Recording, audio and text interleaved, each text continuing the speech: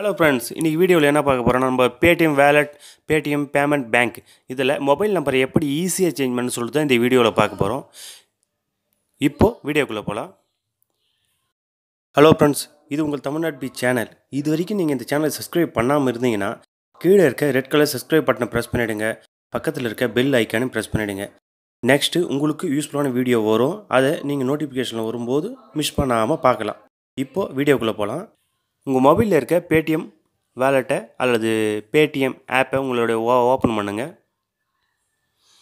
உங்களுக்கு பேடிஎம்மோட வெப்சைட் வேணுன்னா கீழே லிங்க் கொடுக்குறேன், நீங்கள் டவுன்லோட் பண்ணி யூஸ் பண்ணிக்கலாம்.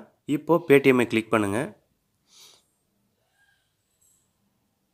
பேடிஎம்மை கிளிக் பண்ணதுக்கப்புறம் இங்கே உங்களுக்கு பே, யூபிஐ, பாஸ்புக், ஆட் மணின்னு சொல்லிட்டு ஏகப்பட்ட ஆப்ஷன் விசிபிள் ஆகும்.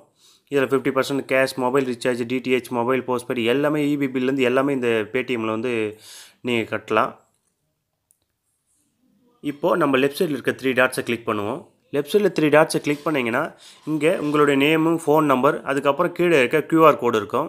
அது கீழே மை ஆர்டர்ஸ் இருக்கும், மை பாஸ்புக், லேஅவுட் எல்லாமே இருக்கும், பேமெண்ட் செட்டிங்ஸ், செக்யூரிட்டி செட்டிங்ஸ். இப்போ என்ன பண்ண போகிறோன்னா நம்ம கீழே இருக்க ப்ரொஃபைல் செட்டிங்ஸ் மட்டும் கிளிக் பண்ணுங்கள்.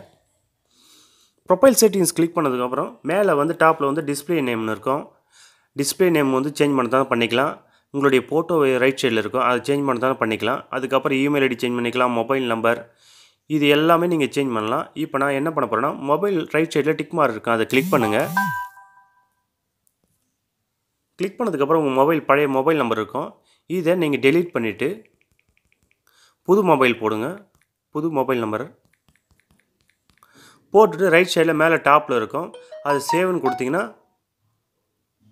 ஒரு ஓடிபி கேட்கும். அந்த ஓடிபி வந்ததுக்கப்புறம் நீங்கள் அதை டைப் பண்ணிவிட்டு சேவ் கொடுத்துருங்க. இது மாதிரி தான் உங்கள் மொபைல் நம்பர், இமெயில் ஐடி எல்லாமே நீங்கள் சேஞ்சஸ் பண்ணிக்கலாம். இந்த வீடியோ பிடிச்சிருந்தால் லைக் பண்ணுங்கள், கமெண்ட் பண்ணுங்கள், ஷேர் பண்ணுங்கள். Okay, thank you.